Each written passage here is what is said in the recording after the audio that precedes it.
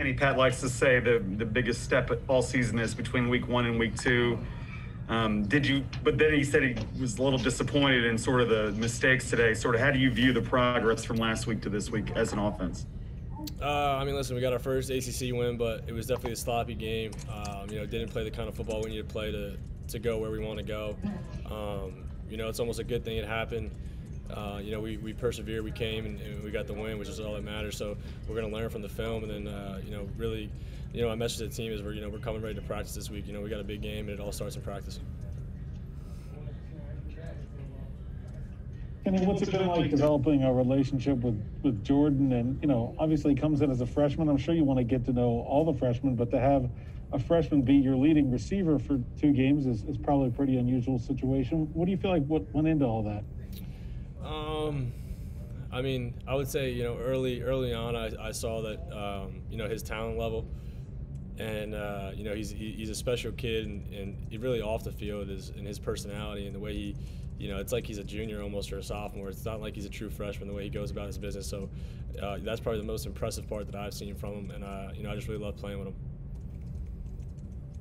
Ken, you were able to get Jared Wayne involved. You were able to get Jared Wayne involved. He caught 3 passes on that one possession. How big was that to be able to get him involved in the offense since he hasn't had a lot of production yet up until this point?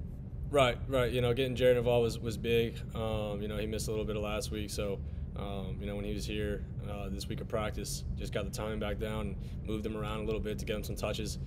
He's another guy, reminds me just like Jordan. Those 2 guys kind of resemble each other a lot with how they go about their business. 2 pros that are both young players, so really excited to have those 2 guys. Kenny, Pat said it was a good week of practice. Were you surprised that things were a little sloppy at times today?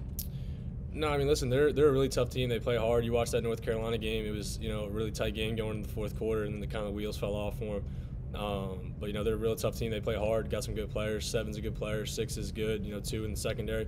One of the better secondaries we'll probably see in terms of athleticism and speed. And, they mixed it up a lot. So, it was definitely a challenge, and we knew going into it it'd be a 4-quarter game.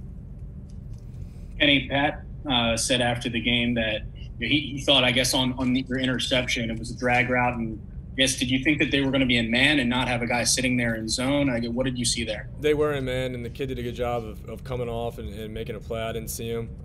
I crossed him out early in the progression because of, what I saw. But I got to be better there. I can't turn it over in the red zone, so it's something that I'll learn from and move on.